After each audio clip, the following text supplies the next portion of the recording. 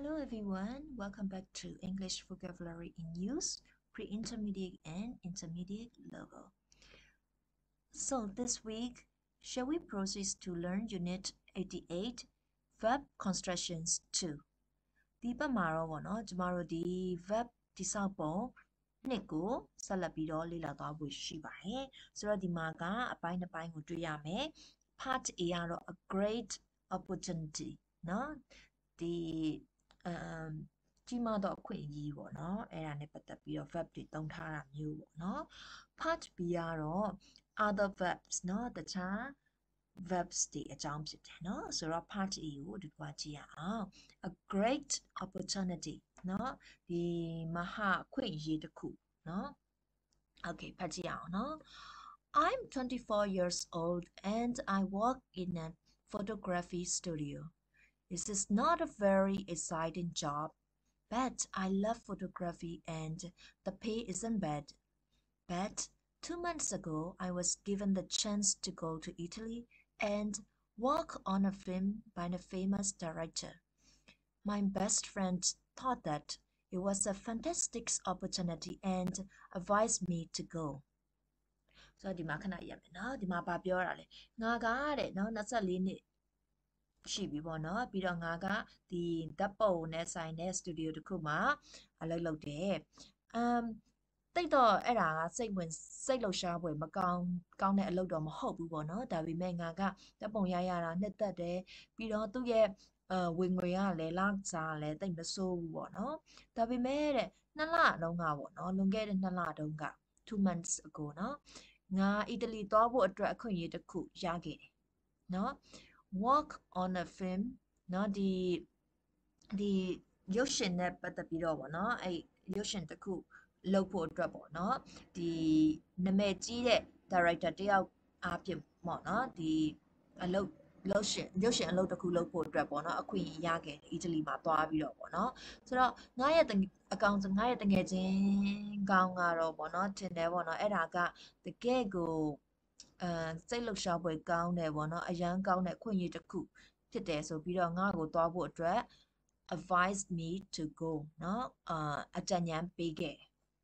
ဆက်ကြည့်အောင်เนาะ Dad wasn't so sure. He didn't try and pressure me not to go, but he warned me that it would be hard work and reminded me that it was only 3 months, then I'd be out of the job. ဆိုတော့ငါအဖေကတော့ပေါ့နော်တိတ်မသေးကြဘူးပေါ့နော်သူကငါကိုသွားဖို့အတွက်မသွားဖို့အတွက်တော့မပြောဘူးပေါ့နော်မသွားဖို့အတွက်စူးစမ်းပြီးတော့မပြောဘူးမသွားဖို့အတွက်တော့မတိုက်တွန်းဘူးပေါ့နော်ဒါပေမဲ့တဲ့သူကငါကိုတတိပေးခဲ့တာကတော့ပေါ့နော်ဒါကခက်ခဲတဲ့အလုပ်ဖြစ်မယ်ပြီးတော့ငါကိုနောက်တစ်ခု remind လုပ်နော်အသိပေးခဲ့တာကတော့ပေါ့နော်ဒါက only 3လပဲတဲ့ပြီးတော့နင်းအလုပ်ပြုတ်မယ်ပေါ့နော်အလုပ်မရှိပဲဖြစ်မယ်နော်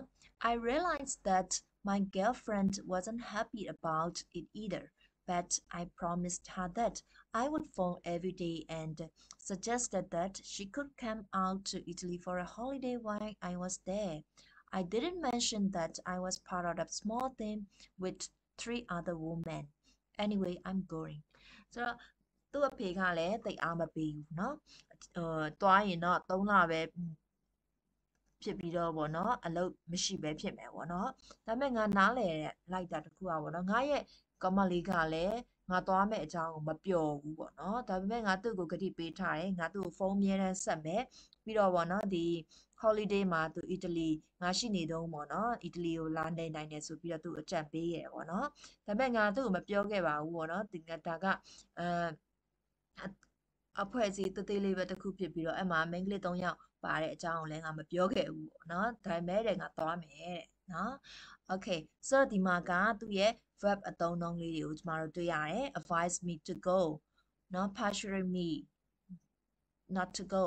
he warned me that reminded me that I realized that I promised her that နော် suggested that mentioned that နော်ဒါမျိုးလေးတွေပေါ့နော်ဆိုတော့ဒီမှာသူပြန်ရှင်းပြထားတယ်Number 1ကပါလဲ advice ဆိုတာက say what you think someone should go เนาะတရားရောက် should do เนาะလုပ်တဲ့နယ်ဆိုပြီးတော့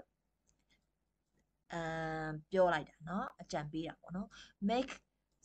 number 2เนาะ persuade make someone agree to do something by talking a lot เนาะမတိုက်တွန်းမှုပေါ့เนาะတယောက်ယောက်ကိုပေါ့နော်ဒီစကားတွေအများကြီးပြောပြီးတော့တစ်ခုခုလုပ်ဖို့အတွက်ပေါ့နော်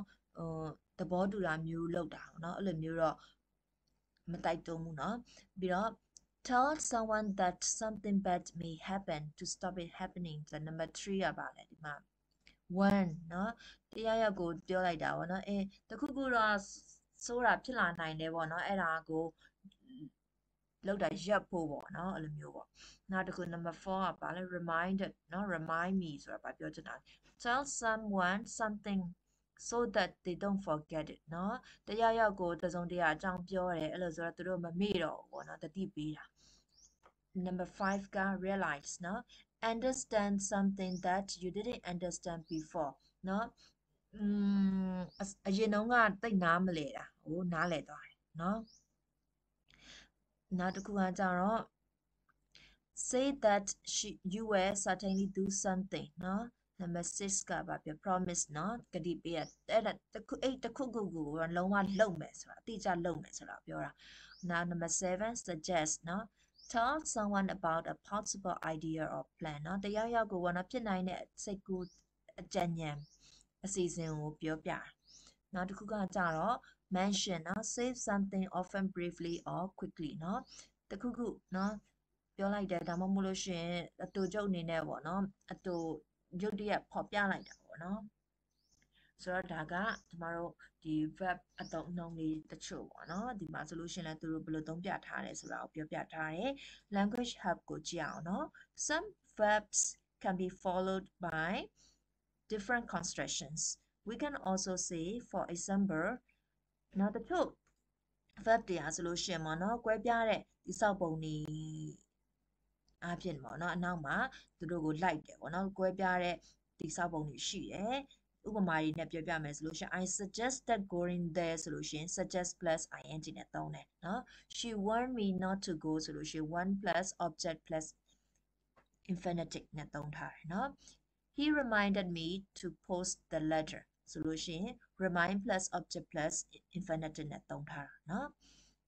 okay ဆိုတော့ part B လေးကိုဆက်ကြည့်အောင်เนาะother verbs เนาะတခြား verbs တွေရော here are some more verbs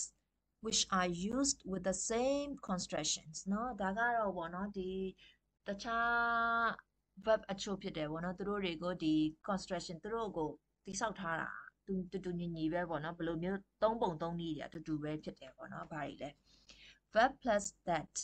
say hope notice recommend and expect เนาะ verb နဲ့ that နဲ့ကိုဒါမျိုးတွေနဲ့သုံးလို့ရတယ်เนาะဥပမာဆိုလို့ရှိရင် I said that I was busy ငါသူ့ကိုပြောခဲ့တယ်ငါအလုပ်များခဲ့မယ်ဆိုတာကိုပြောခဲ့တယ် not I said him that လို့မသုံးဘူးเนาะ I hope that you will come and see us soon ငါမျှော်လင့်နေနေငါတို့ကိုမကြခင်မှာလာပြီးတော့တွေ့မယ်ဆိုတော့ hope that เนาะ when I left I noticed that the door was open နော်ငါထွက်ခွာတော့ငါတတိထားလိုက်တာကတကားကဖွင့်နေတာကိုငါတတိထားမိတယ်ကိုစီမြင်လိုက်တယ်နော် I recommended that we all go together so no one gets lost ငါသူတို့ကိုထောက်ကအားပေးလိုက်တယ် recommend လုပ်လိုက်တယ်ပေါ့နော်ငါတို့အားလုံးတူတူသွားခဲ့မယ်ဆိုလို့ရှိရင်ငါတို့လမ်းမမားတော့ဘူးပေါ့နော် I expect that he will ring us later သူငါကိုဖုန်းခေါ်မယ်ငါတို့ကိုဖုန်းနောက်ကြလို့ရှိရင်ပေါ့နော်ဖုန်းခေါ်မယ်ဆိုတာကိုမျှော်လင့်ခဲ့နော် think or believe that something will happen နော်တခုခုဖြစ်လာမယ်ဆိုတာကိုယုံကြည်တယ်မျှော်လင့်တယ်တွေးတယ်ပေါ့နော် okay ဒါကတူညီတဲ့ construction ပေါ့နော်နောက်တစ်ခုကကြတော့ verb plus object plus that เนาะအဲ့ဒါတွေကိုဘာနဲ့တွဲသုံးထားလဲဆိုလို့ tell တို့ show တို့ tell show and convince เนาะ okay I told them that they could leave early ငါတို့ပြောခဲ့တယ်သူတို့စောစောထွက်နိုင်ဖို့အတွက်ပေါ့เนาะထွက်နိုင်တယ်ဆိုတာကိုသူတို့ပြောပြခဲ့တယ် he tried to convince me that I needed some new clothes เนาะ made me believe เนาะ convince ဆိုတာကငါကိုအရန်ကိုအားပေးခဲ့တာပေါ့နော်အဲ့လိုမျိုးပြောရမယ် ယုံကြည်အောင်ပေါ့နော်ဖျားယောင်းခဲ့တယ်လို့ပြောလို့ရတယ်ပေါ့နော်ဒီငါအဝတ်ဆောင်အသစ်အချို့လုံးဝလိုအပ်တယ်ဆိုပြီးတော့ငါသူငါ့ကိုလုံးဝအာယုံသွင်းတယ်ပေါ့နော်အယုံသွင်းတယ်အဲ့လိုမျိုးပေါ့နော်မြန်မာစကားဆိုလို့ရှိရင်ယုံကြည်လာအောင်လုပ်တယ်ပေါ့နော်နောက်တစ်ခုကကြတော့ verb plus object plus to infinitive เนาะအဲ့ဒါဘာရင်သုံးထားလဲဆိုလို့ရှိရင် ask tell want allow expect remind help and encourage ဆိုတဲ့ verb တွေနဲ့သုံးထားတယ်เนาะ Tracy asked me to look after her cat เนาะ Tracy ကဆိုလို့ရှိရင်သူ့ရဲ့ကြောင်လေးကိုကြည့်ရှုစောင့်ရှောက်ဖို့အတွက်ငါ့ကိုကူညီတောင်းခဲ့တယ် They told us to wait outside เนาะငါတို့ကိုအပြင်မှာစောင့်ဖို့အတွက်သူတို့ပြောခဲ့တယ် They want us to stay at school သူတို့ငါတို့ကိုကျောင်းမှာနေဖို့သူတို့လိုချင်တယ်ကျောင်းမှာနေတာကိုလိုချင်တယ် I expected them to be here by now ငါသူတို့ကိုပေါ့နော်အခုပဲဒီမှာရှိဖို့အတွက်ကို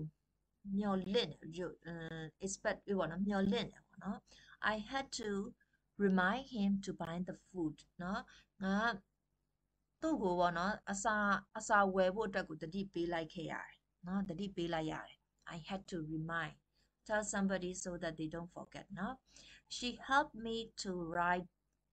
the report เนาะငါကိုဒီ report เนาะဒီမှတ်တမ်းပေါ့နော်ဒီ report ရေးဖို့အတွက်ကိုကူညီခဲ့တယ် you can also say she helped me write the report လို့လည်းပြောလို့ရတယ်เนาะ my parents encouraged me to read ငါမိဘတွေကစာဖတ်ဖို့အတွက်ငါကိုအားပေးတယ်เนาะတိုက်တွန်းခွန်အားပေးတယ်ပေါ့နော် give me support and confidence to make it possible เนาะ support လုပ်တယ်เนาะဒီအရာဖြစ်လာဖို့အတွက်ကိုနောက်ကနေပြီးတော့ကူညီတာပေါ့နော် okay ဆိုတော့ဒီမှာကဒါတွေကတခြား verb တွေကိုသူတို့ရဲ့တူညီတဲ့ construction တွေเนาะ same constructions တွေနဲ့သုံးထားရဲဆိုတာကိုပြပြထားတာဖြစ်ပါတယ် okay ဆိုတော့ကျွန်တော်တို့ exercise ကိုဆက်သွားပါမယ် exercise တွေလုပ်ခြင်းအပြင်ပေါ့နော်ဒီသင်ယူရတဲ့ဟာကိုပို့ပြီးတော့နားလည်စေပါတယ်เนาะဆိုတော့ကျွန်မက exercise တွေကိုကိုယ့်ကိုလုပ်ကြည့်ဖို့အတွက် recommend ပေးပါတယ် Okay 88.1 correct the mistakes เนาะဒီအမှားတွေကိုပြင်ဆင်ပါ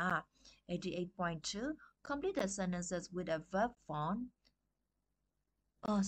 complete the sentences with a verb from the box in the correct form เนาะဆိုတော့ဒီ box ထဲကနေမှာပေါ့เนาะverb တွေကိုသုံးပြီးတော့ပေါ့เนาะ correct form ပေါ့เนาะ verb 1လား verb 2လားပေါ့เนาะအဲ့ဒါတွေသုံးပြီးတော့ဒီအောက်ကစာကြောင်းတွေကိုဖြည့်ဆွတ်ပေးပါတဲ့နောက်တစ်ခု complete the sentences in a suitable way เนาะသင်ပြောတဲ့နည်းလမ်းနဲ့ဒီစာကြောင်းတွေကိုဖြည့်ဆွတ်ပေးပါနောက်ဆုံးတစ်ခုကတော့ over to เนาะ look at the verbs on the opposite page again and translate them into your own language do you use the translated verbs with the same constructions if not these are the verbs that may cause you the most problems when you are speaking English เนาะဆိုတော့ခုနကလေ့လာထားတဲ့တရား verb တွေကိုပြန်ကြည့်ပါတဲ့ပြီးတော့နေ့ရဲ့ဘာသာနဲ့ပြန်ပြီးတော့ဘာသာပြန်ကြည့်ပေါ့နော်ဆိုတော့ဒီဘာသာပြန်ထားတဲ့ verb တွေကိုပေါ့နော်ဒီတိစောက်ပုံတွေကိုအသုံးပြုလာတာပေါ့နော်သူတို့ရဲ့ same construction ဖြစ်လာပေါ့နော်အသုံးပြုလာတဲ့အကယ်မဟုတ်ဘူးဆိုလို့ရှိရင်ပေါ့နော်အဲ့ဒါတွေကနင်အင်္ဂလိပ်စကားပြောတဲ့အခါမှာနည်းနည်းနင်ကိုပြဿနာဖြစ်နိုင်တယ်ပေါ့နော်မြန်မာလိုဥပမာမြန်မာကျမတို့မြန်မာတွေဆိုတော့မြန်မာလိုနဲ့ English လိုပေါ့နော် verb construction တွေကတူလားပေါ့နော်မတူဘူးဆိုလို့ရှိရင်ကျမတို့ English စကားပြောတဲ့အခါနည်းနည်းတော့အခက်အခဲတွေတွေ့လာနိုင်မှာဖြစ်ပါတယ်တဲ့နော်